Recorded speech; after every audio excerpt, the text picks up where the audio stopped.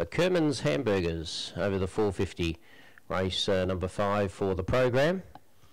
So they're almost ready. Here's the green light, set to go. And we're ready for a start. First leg of the quaddie, set. Racing, High Fusion got away smartly. The favourite goes up to lead by about a length or so.